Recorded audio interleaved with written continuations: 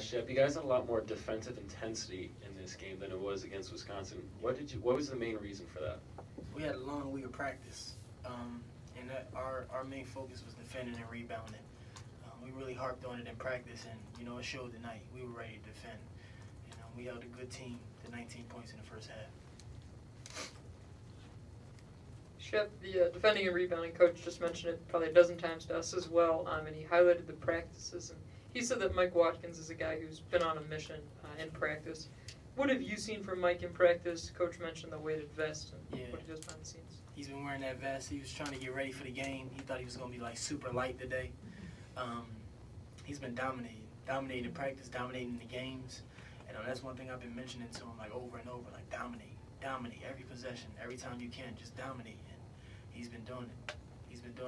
He's making our life that much easier. Keeping on Mike a little bit, his consistency in the last couple of games, what do you think's kind of been like the main key thing? Have you been able to kind of put your finger on it?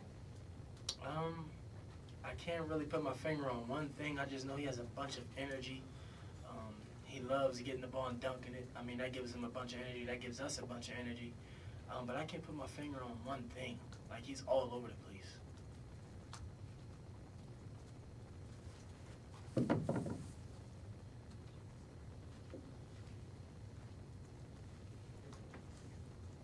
It's like a relay race. Hey, how much fun is it when you guys run that three-quarter court trap? And can you tell me what it's like to have a guy like Josh kind of at the tip of that thing? Yeah, Josh has a lot of energy. He's long. He can jump high. He's a great person to have at the top of the press. He puts a lot of pressure on our guards, make them, make tough decisions. And and we get the steals out of it, and he can finish it, or we get dunks and layups and and ones. So that gets our team going. We knew that we were going to use that press a lot tonight, and we were prepared. Shep, was the key going into the game to kind of share the ball on offense? Because all 5 starters got in double figures, and you guys were spreading the ball around early on. Yeah, that's been our focus all year, like ball movement. We want to get the ball moving. We want to play with good pace, and we did that tonight. Hey, Shep. So this is right before finals week. Last game, there were a ton of students here. There are a ton of students here this week. What does Legion of Blue support and student support mean to you for the game? It's great. It's great. It's a big part of our home court advantage. They give us a bunch of energy. Sometimes they psych the other team out.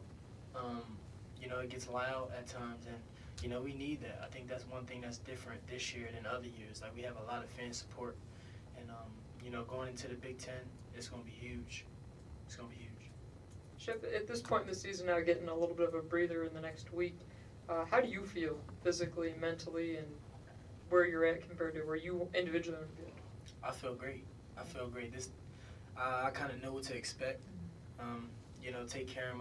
Taking care of my body, eating the right foods, going to sleep, getting good sleep. That's what all I've been preaching to my teammates. Like, go to sleep, get good sleep, because that stuff catches up with you. And I feel great right now. How long did it take you to kind of get there? Because I know most guys when they come to college, they don't. 3 years.